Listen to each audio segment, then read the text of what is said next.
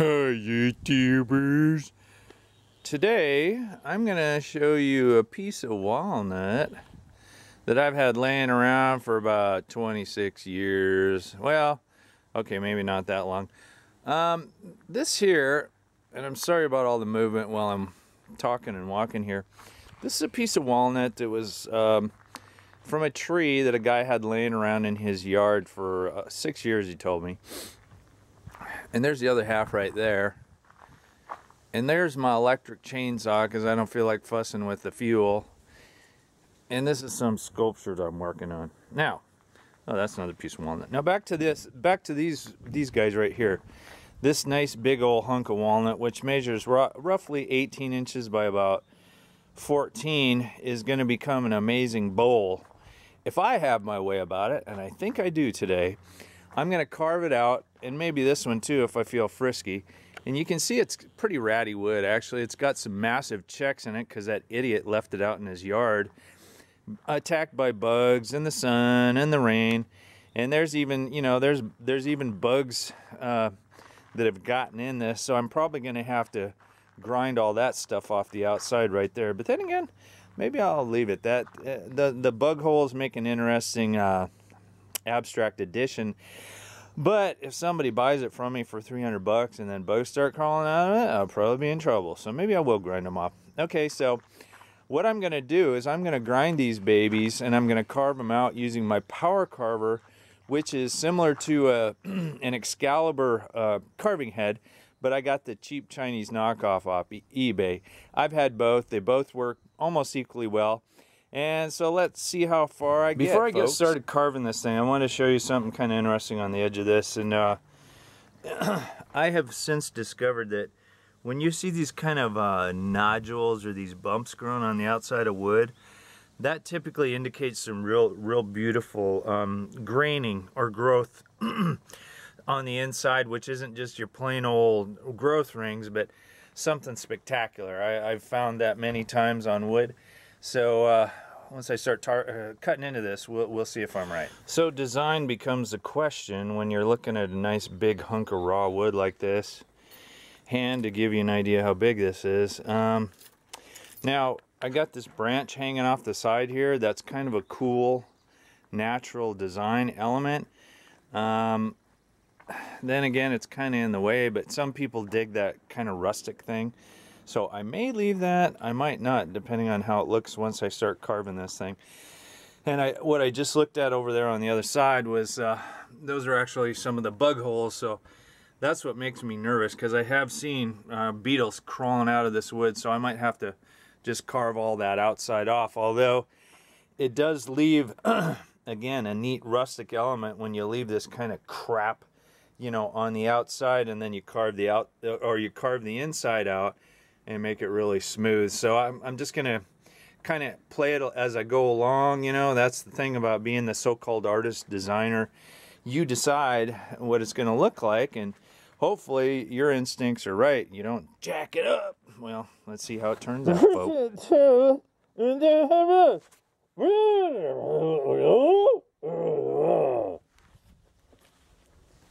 What I just said was, I believe in safety.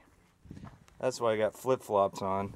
Wait, no, this is the real safety item here, is your strong leather gloves when you're using angle grinder with a carving attachment.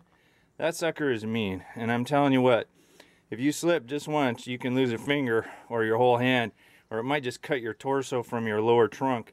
I got Ear Pro, I got Breathing Pro, and I even got a little chip guard to keep that stuff out of my face. You got to take care of yourself, because I mean, these things are, they don't mean maybe. I mean, okay, I've been grinding on this thing for what felt like about 5 minutes, but it was probably only 1 minute because I'm not a very patient person. You can see the fine dust I'm digging up. Now, one of the reasons I'm not getting a whole lot of traction here is because I've dropped this once or twice, and some of my teeth have been kind of knocked off of here. So it grinds okay, but it's not digging as fast as I want.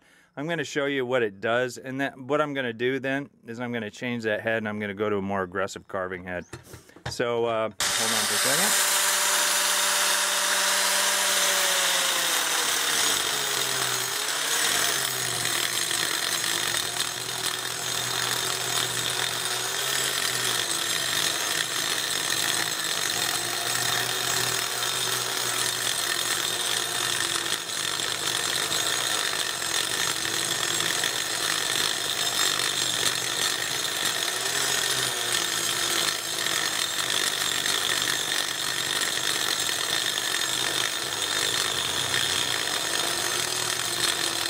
You can see I was making some progress. That might be a bug hole right there.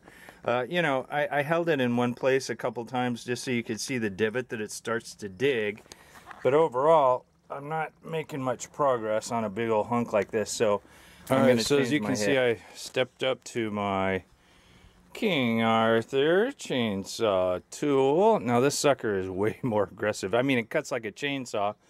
And I could have just used my chainsaw, but the thing is, this attachment on the angle grinder gives you a lot more control. So there's a 50% probability I put this on backwards. Let's see if it cuts. Yep, I got it. What I was screaming was, yep, I got her. She's cutting. Now you can see by just those quick little cuts that that's way more aggressive. I'm gonna make some deep divots in this very quickly, and once I get it roughed out with this, I'll probably go back to my other tool, so then I can kind of refine the cuts. All right, so I'm a couple minutes into this now. I'm just doing some basic plunge cuts, and I kind of delineated what I think is going to be more or less the inside of the bowl. So you can see even that little bit that I did took quite a bit of energy. I mean, that thing kicks a lot, that chainsaw cutter, and so I'm just going to keep going at it till I get a bowl cut out of that, and then I'll start to refine that with other carving heads. See, I'm just gouging this out. Now, can you look at this? I'm gouging out. Come over, walk over this way. So I'm just gouging it out, and I'm hitting it with my chainsaw cutter. Okay, now I'm going to cut, so you might want to go over there.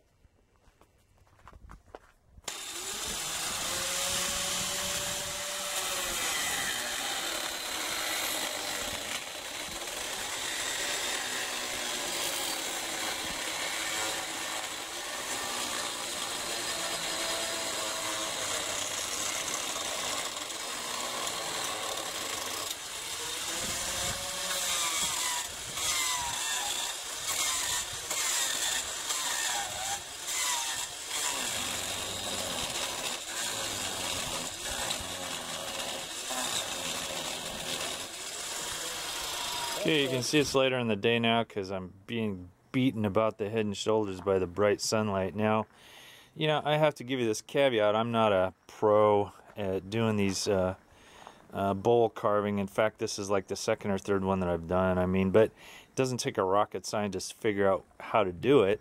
Now, I want to caution you on using these carving tools. If you watch the Excalibur video, you'll see the guy effortlessly plunge cutting into, you know, down into a log or whatever. I'll tell you what, that thing bucks and kicks like a bronco. The harder you push on it and the deeper you go, the more it has a tendency to jerk. And let me tell you something, that is exceedingly dangerous. That's why I use these heavy leather gloves. You got to make sure you got a firm grip with both hands when you're using that, because otherwise, if your hand slips down there, it'd cut your hand right off, or a couple of fingers, and you don't want that. So maintain really positive control.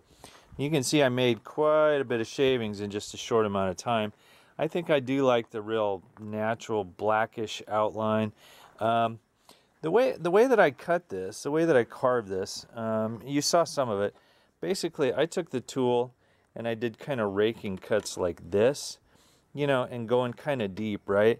And then I would do some diagonal cutting like this, and that would leave little pieces. So I kept kind of going like that, going like that. Now when I get into the corner areas like this, you know, you can see the head is round. So what I kind of did was lightly, I kind of took it and I kind of ran it up like that. You can see the little saw marks there. And I kind of ran it up and all around like that. That's how I kind of refined it. I haven't really refined this too much, but I don't think I need to, because my next cutting, my next carving that I'm going to do on this is I'm going to use a epoxy impregnated sanding disc, and I'll show you that.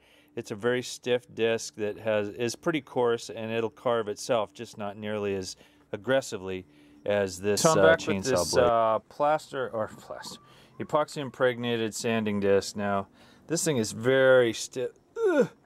See, I can't even hardly bend it with just my fingers. You can see that sucker is very coarse. That's either a 24 or maybe a 16. I can't remember. I didn't even look at it. I just felt, I said, whoa, that sucker's coarse.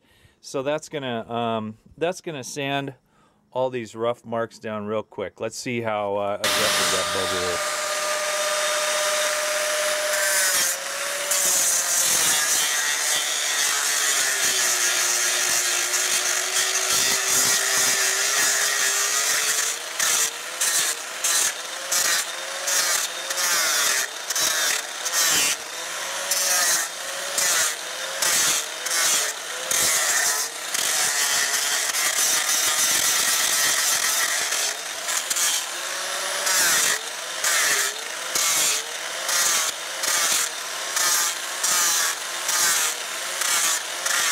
It was kind of weird that using that epoxy impregnated sandpaper, it was burning the wood more than it was really grinding it, and I think that's because it was kind of worn along the edges, so a lot of the grit was off the edges, so I was mostly just hitting it with the paper.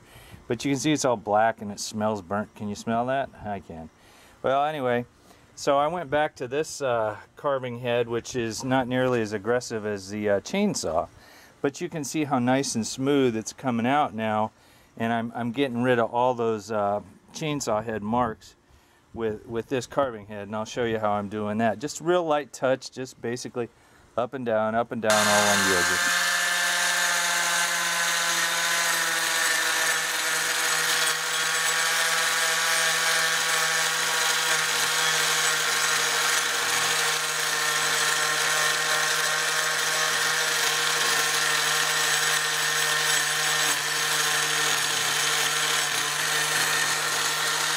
Okay, so essentially I refined the shape of that with that grinding head or carving head that I used there. And now I got my amazing Makita sander out, which I love because it has different speeds. And I got 60 grit sandpaper that I'm using to try to refine the shape. And unfortunately I kind of gouged it here. It's got some gouges, and you'll note that this is the end grain. You see the circular whatever, this is the way the tree grew, up and down, up and down. Well, that doesn't sand real well. It actually more burnishes than sands. So I'm going to have to hit that with a few different pieces of sandpaper to get that smooth. But it's coming along. I'm getting a lot of the roughness out of there. So it's, Okay, yeah. so I'm sanding. I'm trying to get rid of all the tool marks. Come on over here. You see I still got some scratches. You can see some of the beautiful grain is starting to come out. But I got a lot of these tool marks that I've been sanding and sanding and sanding with 60 grit, trying to get them out. So I'm just going to do the best I can. It doesn't have to be perfect. It's supposed to look rustic. And if you look at the outside, I decided I'd go with a partial rustic. I sanded a little bit, but I left a lot of the buggy marks and stuff like that. So that's where I'm at. I'm just sanding it. I'm on 60 grit. I'm probably going to go to like 120, then 220, and then I'm going to finish it.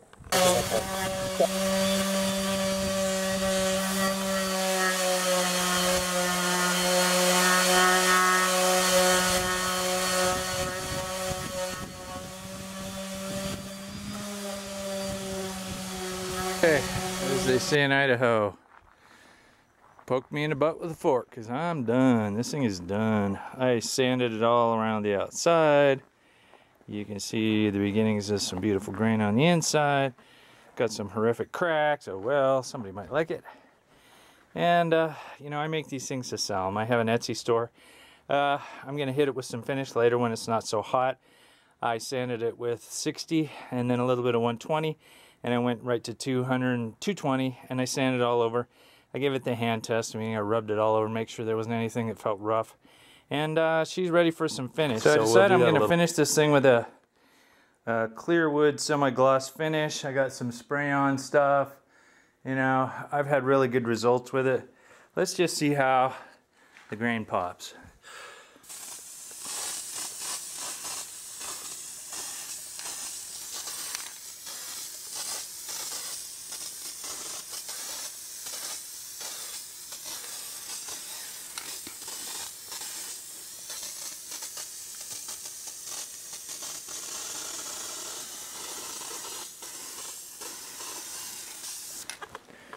Oh yeah, baby, it's gonna be beautiful.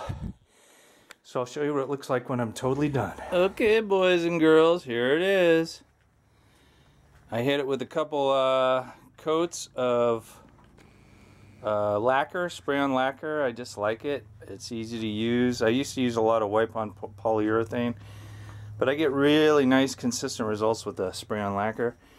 You can see the coloring is very cool. Still got a lot of the buggy damage and those weird little pokey things, whatever they are.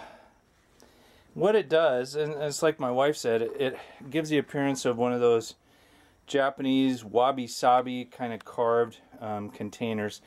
It could have been deeper. It's actually very big and very heavy, and I think it just came out lovely. So I'll post a couple pictures or photos at the end of this video, so hang on for it. Thanks for watching. There she is.